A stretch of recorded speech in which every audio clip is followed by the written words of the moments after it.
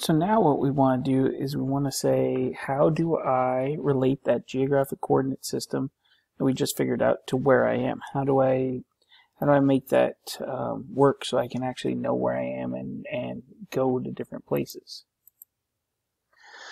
So the first tool that we're going to learn how to use is a compass. Eventually we'll move on to GPS and GIS, but we're going to start with the compass. Now the way a compass works, I kind of left this whole U.S. Geological Survey explanation because I think it's actually pretty good.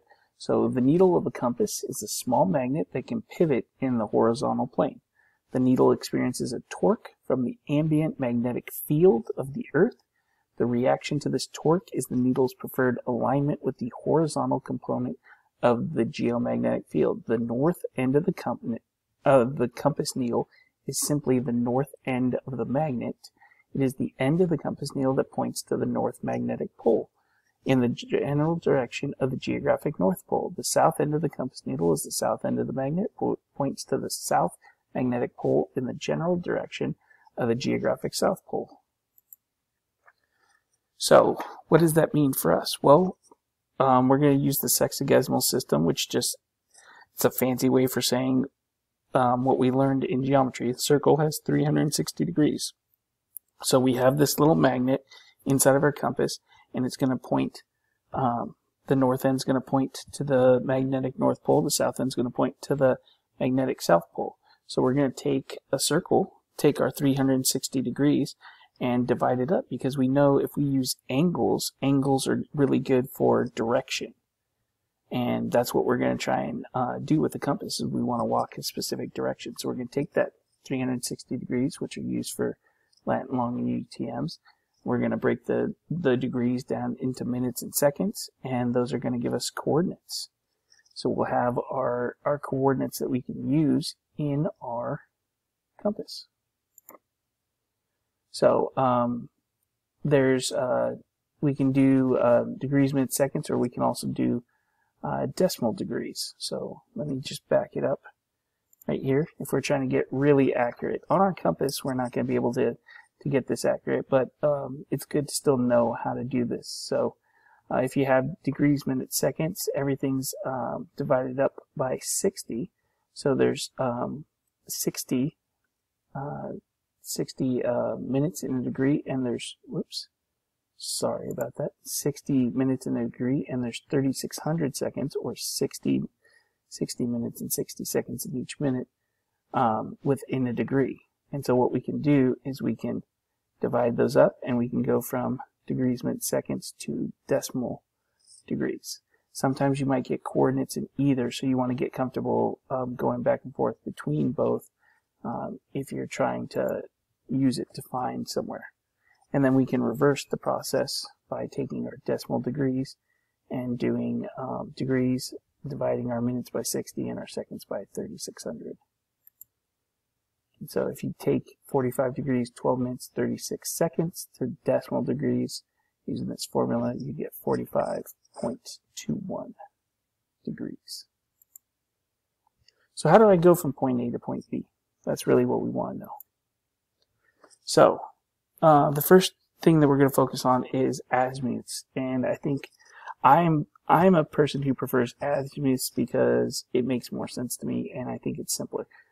It's measured from north, which is 0 degrees or 360, and it's just a circle.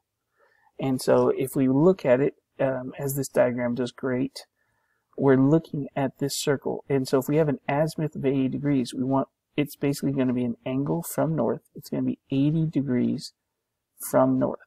And so if this was us, if our needle pointed north, that would be the direction, or the azimuth 80 degrees.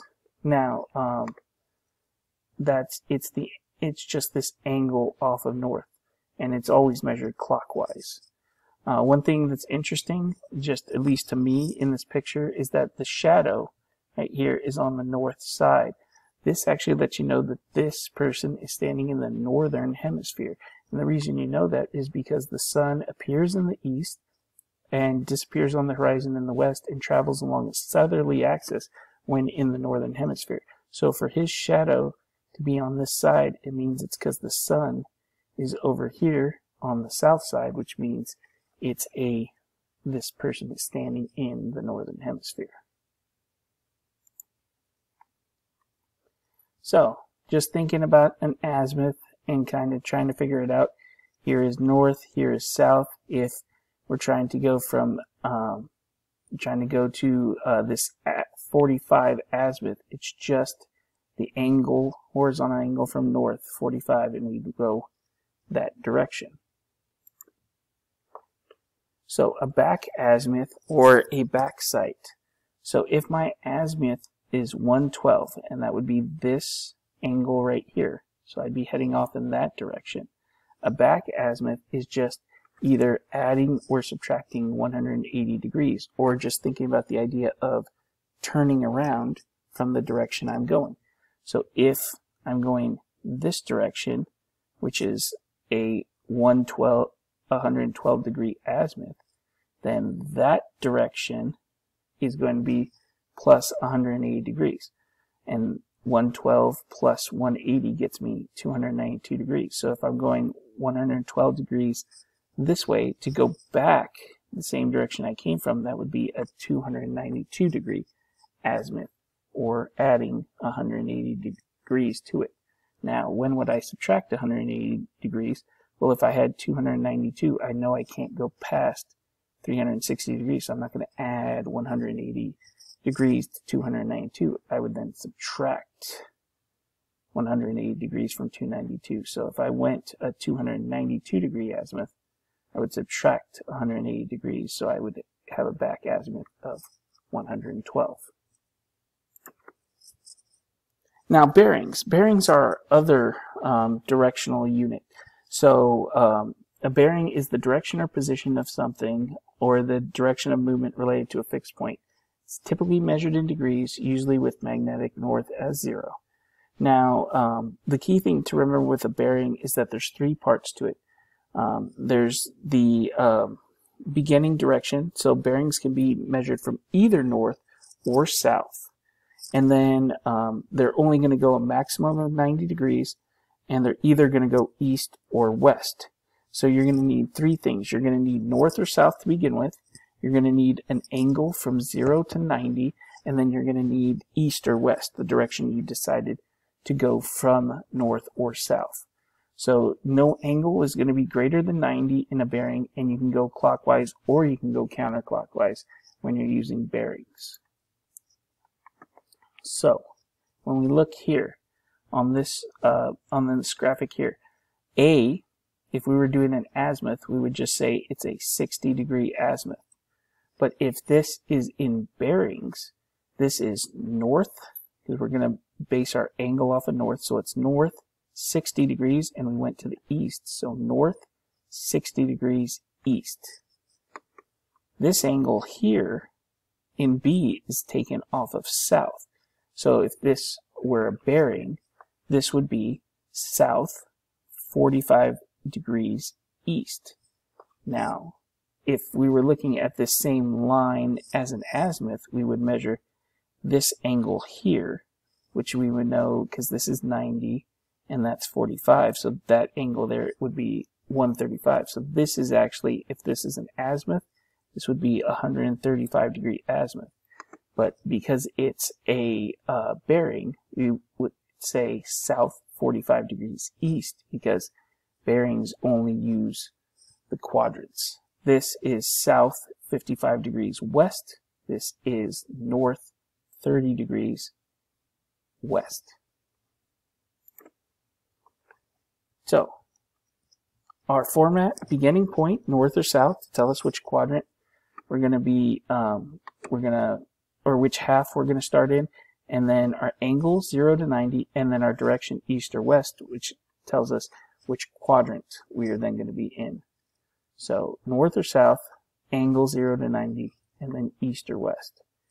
Now, the one thing that's great about back bearings with a bearing is that you just have to reverse your direction. So if we have north 30 west as our bearing, our back bearing is simply south 30 east. So just take your north, make it south, take your west, make it east, and that would give you your back bearing.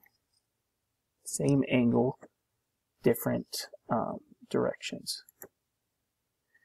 So just to give you a good comparison side by side to just get you kind of comfortable with that difference between azimuths and bearings. Remember, azimuths, you're just going to go clockwise from 0 to 360 degrees. Bearings, you're going to work in quadrants. So northeast quadrant, southeast quadrant, southwest quadrant, northwest quadrant. And then your bearing will always have three parts: north or south, an angle 0 to 90 degrees, and then east or west, whichever quadrant you're in. If to get comfortable with it, I'm pretty comfortable with converting azimuths to bearings, but for a lot of you, this will probably be the first time that you're doing it. So there's this little chart right here that kind of gives you the idea. So if it's an azimuth of 0 to 90, there is no conversion to a bearing. We just have to add on our north at the beginning and our east at the end. If it's a 90 to 180, it's going to be 180 degrees minus your azimuth. If it's a 180 to 270, it's going to be your azimuth minus 180 degrees. And if it's 270 to 360, it's 360 minus your azimuth to give you your bearing. And then there's some examples provided below here. So if a compass tells us where we are, that's great. But are there things that can cause problems with it? There are a couple. So let's kind of talk about them. The first thing that you really want to understand is magnetic declination. So the idea that our compass is a little magnet and that it works off the magnetic field surrounding the Earth. So one thing that we really have to understand then is that magnetic field surrounding the Earth and what that actually means. And so magnetic north and true north are different. They're not in the same place because the magnetic field is constantly shifting. And so one thing that we really want to understand is the agonic line, or where we have zero declination. So on your compass, and the videos will talk about this, you will adjust for declination. And basically all you're saying when you adjust for declination is, are you west of this line or are you east of this line? Now what's complicated is you really have to understand what you're saying. So we're trying to adjust back to the agonic line. So if I am west of the agonic line, my declination is going to be east because I'm adjusting back east to the line. If I am east of the line, my declination is going to be west because I'm adjusting back west to the line. Now this is a map for 2010, so for 2020 that line will have adjusted and look differently. So just Google magnetic declination 2020 and you should find a map similar to this that shows you where the agonic line is and where the different adjustments are. So I've actually provided that link right there, so I would check that out. But just giving you this idea, the changes over time, they're not constant, but they're about 4 or 5 minutes per year. Remember, degrees, minutes, seconds. So it's about 4 or 5 minutes per year. And if we're going for a definition of declination, it's the angular difference between the magnetic meridian and true meridian, or the difference between magnetic north and true north. The agonic line, that's the zero declination. If you're west of the line, your declination is east. If you're east of the line, your declination is adjusting back west.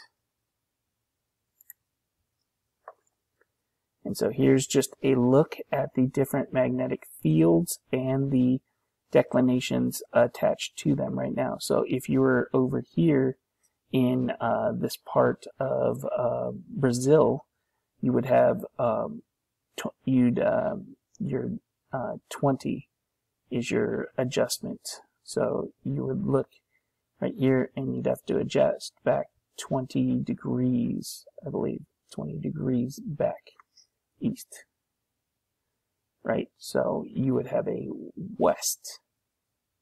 Your declination is 20 degrees west because you're east of the line. So magnetic declination, your angular difference between magnetic north and true geographic north. So if you want to travel on a 45-degree bearing, a true bearing, so for this place where we're doing this example, your magnetic declination is -5 degrees or 5 degrees west. So you're actually going 40 degrees on a magnetic bearing. So how do you adjust that? Well, if you correct your declination, you'd actually be going 50, but it will correct back and say 45, which is what you wanted in the first place, because it's that you set it for 5 degrees higher to adjust for that -5 degrees. And so it seems complicated, but it's really not, as long as you adjust your compass before you start for the declination of the area. And you've got to remember when you're using the compass that if you travel to a different area, you've got to look up that declination and make sure that in this new area it either has the same declination you've been using, or if it's different, that you adjust your compass before you start. Otherwise you could end up somewhere completely different than you want to get to. Another problem we can have with compasses is something called local attraction. So you want to avoid local magnetic attractions, things like wire fences, overhead cables, iron deposits, non-dampened compasses, or compasses that don't have water in them.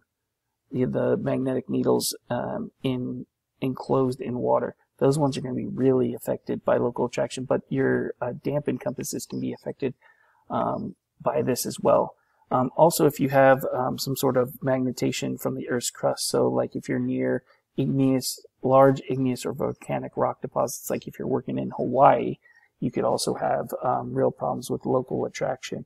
So you want to, if something goes wrong, and I've had this happen before where you just go to one area and all of a sudden it's different from the point you were before, you can go back to your point, or you can look at your back bearing. If your forebearing and your back bearing don't match, you would have a local attraction.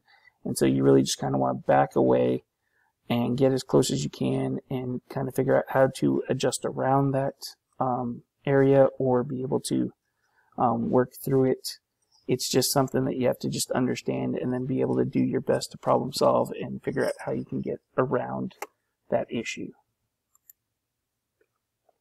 So what kind of things would you be looking for out in the field? I mean, obviously there's ones that come to mind, like, oh, if I'm going to my next plot, or if I'm going to this stand, or I'm going to this property. But what else could you be looking for? One thing that you might be out looking for and be sent to find is survey points. Survey points are part of the National Geodetic System. They're established by the U.S. government for large-scale mapping. So the idea of saying, like, this is here. So what the government did is they sent out a bunch of surveyors. They created the National Geodetic System, and they marked specific points to say, this is this point. It's got this specific coordinate. And that way we can establish that this point is always there. They established positions on thousands of these monument points, and this whole system is set up to help improve our horizontal accuracy. And as you change the datums and as you make adjustments, because these points are where they are. Like, you know, if there's, let's just say there's a point and it's in the middle of Yellowstone National Park. The middle of Yellowstone National Park's not going to move. The middle of Yellowstone National Park is the middle of Yellowstone National Park.